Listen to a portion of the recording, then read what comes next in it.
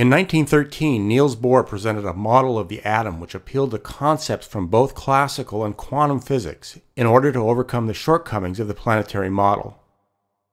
He started with the idea of electrons held in orbits about the nucleus by electrical forces. Now, we've seen that the two primary problems are radiation collapse and the lack of discrete radiation frequencies. Bohr solved both of these with the radical proposal of stationary states. Why don't orbiting electrons radiate away their energy and crash into the nucleus? Because certain orbits are, quote, stationary and don't radiate. We can number the orbits 1, 2, 3, and so on, and we'll say that the nth orbit has radius Rn and energy En. Then the reason atoms display discrete spectral lines is as follows. An electron in an orbit of energy Ek can transition to a lower energy orbit En by emitting a photon of energy Ek minus En. The frequency of this radiation, nu Kn, is fixed by Planck's relation. The energy of the photon is Planck's constant times frequency. Conversely, the electron can transition from the low energy orbit to the high energy orbit by absorbing a photon of the same frequency. The existence of discrete electron energy levels means that only certain discrete frequencies of radiation can be emitted or absorbed. Abstractly, we can think of an electron in an atom as occupying one of a set of possible energy levels. If it has energy E1 and it absorbs a photon of energy E2 minus E1, it'll move to energy level E2. If it's in energy level E4, it can emit a photon of energy E4 minus E3 and move to energy level E3, and so on. Now we look at some details of circular orbits in the hydrogen atom. The next two slides contain a bit of math in the interest of completeness. There's no need to follow them closely. At the end, there's a simple takeaway. The nucleus, a proton, with positive charge E is essentially fixed at the center of the atom. The electron with negative charge minus E and mass m orbits at a radius r, moving with velocity v around a circle. We use units in which the magnitude of the electric force is E squared over r squared. Newtonian mechanics tells us that force equals mass times acceleration, and you can show that the acceleration of a circular orbit is velocity squared over radius. The result is an equation mv squared over r equals E squared over r squared. Multiplying both sides by r over 2 converts the left side to the expression for the electron's kinetic energy, 1/2 mv squared, and this equals 1/2 E squared over r. In smaller orbits, the electron moves faster and has more kinetic energy. In addition to this kinetic energy, the total energy of the atom also has a contribution from the binding energy between the proton and electron. This potential energy is zero when the two are infinitely far apart. As the electron moves closer to the proton, the potential energy becomes increasingly negative. Negative energy means we have to put energy into the system to pull the electron back to infinite distance. At distance r, potential energy is minus E squared over r. Comparing this to the kinetic energy, we see that potential energy is minus 2 times kinetic energy. So the total energy, kinetic plus potential, is minus the kinetic energy, minus 1/2 E squared over r. Even though the electron's kinetic energy increases as it orbits closer to the proton, this is more than offset by the decrease in potential energy, and therefore the electron is more strongly bound to the atom the closer it gets to the proton. Now Bohr proposes a way to determine which orbits form discrete stationary states that can exist without suffering radiation collapse. We've seen that Planck's constant is at the heart of quantum theory. It has units of energy times time, which are the same units as momentum times distance. This combination of units is important in classical physics and is called action. Since Planck's constant has units of action, maybe action comes in discrete chunks of size h. The action of a circular orbit is the momentum m times v times the distance around the orbit circle, 2 pi r.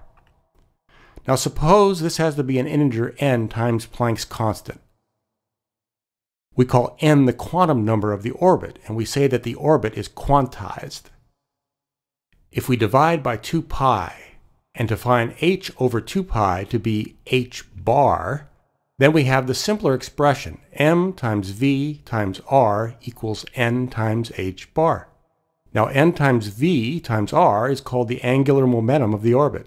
We say that h bar is the quantum of angular momentum. We propose that only orbits with angular momentum equal to an integer times h bar are stationary. This is Bohr's quantization rule. Previously, we saw that mv squared equals e squared over r. We can manipulate this to find that the quantity mvr squared equals mre squared and solve for the radius. We find that the nth radius, Rn, equals n squared times a constant.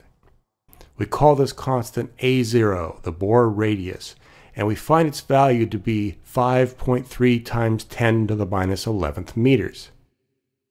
The orbit's energy is minus e squared over 2Rn, and plugging in values we arrive at the following result. The energy corresponding to orbit with quantum number n equals minus 13.6 electron volts over n squared. An electron volt is a convenient unit of energy. It's equal to what a single electron gains when it passes through a 1-volt battery. The 1 over n squared dependence of orbital energy in Bohr's model explains the 1 over n squared and 1 over k squared terms in the Rydberg formula. This is simply the wavelength corresponding to a transition from the kth orbit to the nth orbit. For instance, the red line in the Balmer series is produced by a transition from the third to the second orbit. Bohr's model had explained the observed hydrogen spectrum, and this was hailed as a great triumph. But, as with the photon concept, it came at a conceptual price. Let's sketch out the first 3 orbits of hydrogen. An electron in the third orbit can transition to the second orbit and emit red light, or it can jump to the first orbit and emit ultraviolet light. How does this happen? To get from the third orbit to the first orbit, wouldn't the electron somehow have to go through the second orbit? And if it did, wouldn't that create red light? The answer to this is our old friend, the quantum jump. The electron jumps from one orbit to another, and a discrete amount of energy at a single wavelength is generated in the process. The jump happens at random with some characteristic probability. There's no deterministic mechanism proposed to explain how this occurs. That an electron starting in the third orbit can generate light of 2 different frequencies, depending on what orbit it ends up in, shows that it is not the orbital frequency of the third orbit that determines the radiation frequency. Yet that is what classical physics unmistakably requires. So we seem to have broken away from classical electromagnetic theory, which is troubling, since that theory has been experimentally validated to a very high degree. But, Bohr pointed out with his correspondence principle, the break is not as sharp as it might seem. Classically, the radiation frequency should equal the orbital frequency.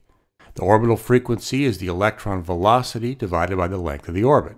The radiation frequency, from orbit n to orbit n-1, is just the difference of the orbital energies divided by Planck's constant. It's true that these are different for small values of n, but as n gets very large, the values converge. On this graph, we show in red Bohr's prediction for the radiation frequency for different quantum numbers, from 1 on the left to 100 on the right. In blue, we plot the orbital frequency, and we can see that they converge for large values of the quantum number n, that is, for large orbits. Thus, the quantum theory smoothly branches off from classical theory. The difference becomes prominent at very small scales, that is, for very small orbits, very small quantum numbers. We have the guiding principle that for large quantum numbers, quantum mechanics should correspond to classical mechanics. There were some indications that Bohr's theory might work for other atoms and even molecules. For example, he had some success in explaining how 2 hydrogen atoms form a hydrogen molecule. The 2 positive protons repel each other, But if the two electrons circle between them in a quantized Bohr orbit, the proton-electron attractions more than offset the proton-proton repulsion. Bohr showed that a stable molecular configuration results. Here's a page from Bohr's notebook showing how he thought these ideas could be applied to more complicated molecules. Ultimately, however, he had only very limited success. A new breakthrough was needed. That breakthrough came in 1924 when the concept of wave-particle duality was applied to the electron by Louis de Broglie. De Broglie's hypothesis was this. Quantum theory had shown that light, which is classically a wave, has both wave and particle properties. Specifically, if the wavelength is lambda, then photons of light have a momentum equal to Planck's constant over lambda.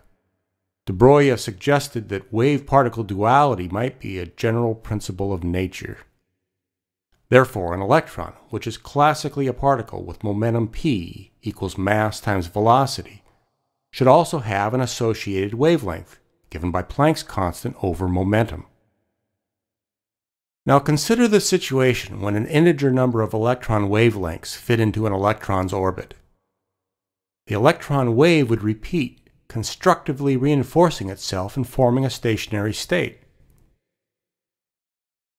But if the orbit is not an integer number of wavelengths, then the electron wave destructively interferes with itself and no stationary state is possible. The circumference of an orbit is 2 pi r, and we want this to equal an integer n times the wavelength. Lambda is h over p, and p is m times v. Multiplying through by mv and dividing by 2 pi, and recalling our definition of h bar as h over 2 pi, we end up with mvr equals n h bar, which is precisely Bohr's quantization formula. It seemed that the discrete radiation spectra of atoms might be a natural consequence of wave-particle duality. But is there any evidence for this? Do electrons actually exhibit any wave properties? Well, from as early as 1927, experiments have repeatedly shown that, yes, electrons do exhibit wave properties. For example, we've seen that the double-slit experiment with light is a powerful demonstration of photon wave-particle duality. The same experiment performed with electrons likewise shows a combination of the particle and wave behavior, an electron wave forming an interference pattern. From wave-particle duality, it immediately follows that electrons, like photons, must be subject to the uncertainty principle. Therefore, we see that the Bohr model's picture of an electron at a specific place in an orbit moving with a specific momentum cannot be correct.